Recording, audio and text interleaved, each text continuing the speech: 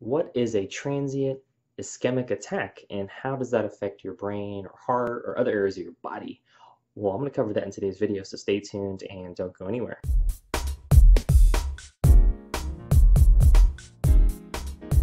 A TIA, or transient ischemic attack, is kind of like a mini stroke, but we're going to cover that in the next section and what you can do to reduce your risk of that or recover if it's already happened to you or someone you love.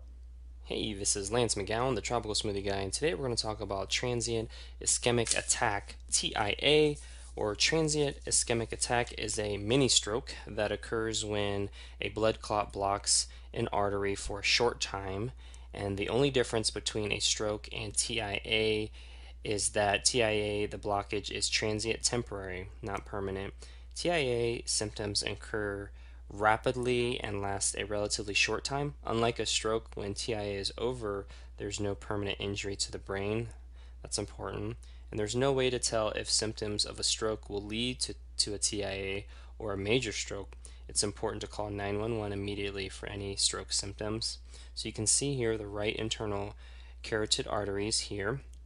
The right vertebral artery is here, and the right common carotid artery kind of down here, and we're kind of zooming in this picture. So atherosclerotic plaque reduces blood flow in the internal carotid artery, so you can see there's narrowing of the blood flow, which restricts how that blood flow gets to the brain, so we definitely don't want that.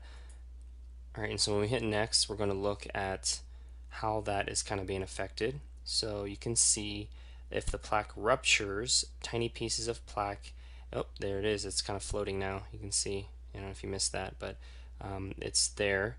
And so tiny pieces of plaque and cause the clotted blood to travel in the bloodstream into the brain. So blood clots around that area, and when it causes too much of that, it can break off, and now it's inside the brain. We don't want basically dead blood clots in the brain or the plaque break off, so that's what's causing some of those issues.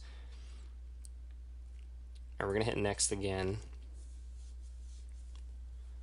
So a foreign mass traveling through the bloodstream is called embolus. So you can see how it kind of got caught there, and the brain tissue affected by that blockage is now dying off basically. And so if it lodges in a small artery, blood flow to part of the brain stops, which will cause that particular kind of mini stroke. Or if that die-off happens, that can affect different types of brain functions, because your brain controls your mind, your mood, your memory, so we definitely don't want that. We want to stay alive. Alright, we're going to hit next again. So the brain tissue recovers with return of blood flow. So in this case, because it was transient, you kind of think of kind of in and out quickly, the brain tissue recovers with the return of blood flow, and if the blockage dissolved, blood flow to the brain tissue is restored. So, that blood and that kind of little mini piece of plaque, although it was dissolved, it still went in the brain, which is not good. You got broken pieces of plaque and blood clots in the brain, but at least it didn't restrict blood to the brain completely. So, normal blood with plaque and clot break off is better than no blood or no anything. So that's kind of what makes the difference between this and a full-blown stroke. There's actually, there's recovery. A TIA, or transient ischemic attack, is a mini stroke that occurs when a blood clot and it just kind of clots an artery for a time being, especially one of the ones that go up to your heart, or excuse me, from your heart to your brain. And the atherosclerotic plaque reduces blood flow in the internal carotid artery, and that's what's happening. So the number one thing you can do is reduce your LDL, or bad cholesterol count, and that means trying to focus on 5% or less animal protein.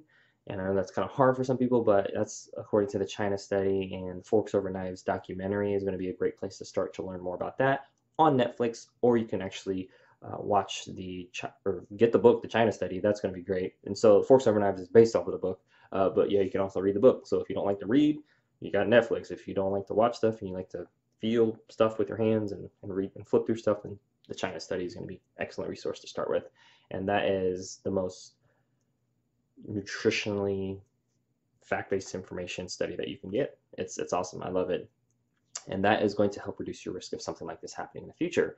And the thing I always keep in mind, like if something like this has happened to somebody you love, I would do as much research as possible so you can reduce your own risk. Or if this has already happened to you, then prevention is going to be top of mind, or at least, if you don't want to go through that again, because a mini stroke is one thing, but when it becomes a full-blown stroke, then there's parts of your brain that will deactivate or die off because it's not getting that steady stream of oxygen, nutrients, blood flow, circulation. So this is about constant movement of life is in the blood, and we just can't have any blockages. That's it. And there has to be a way, and there's a way, right? Plant-based fiber is one of the number one things to reduce this plaque, as well as cutting the stimulus or the source of that plaque. So it's like it's kind of like limiting or eliminating the bad and adding the good. That's kind of in principle what's going on, but there's a lot more involved, obviously, like recipes and your mindset, what you believe, fighting off haters, social pressures to eat unhealthy fast food, convenience. I mean, there's so many aspects of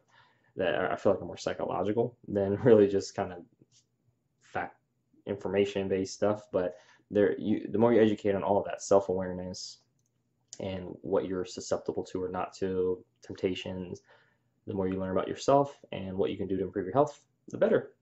Well, that concludes today's video.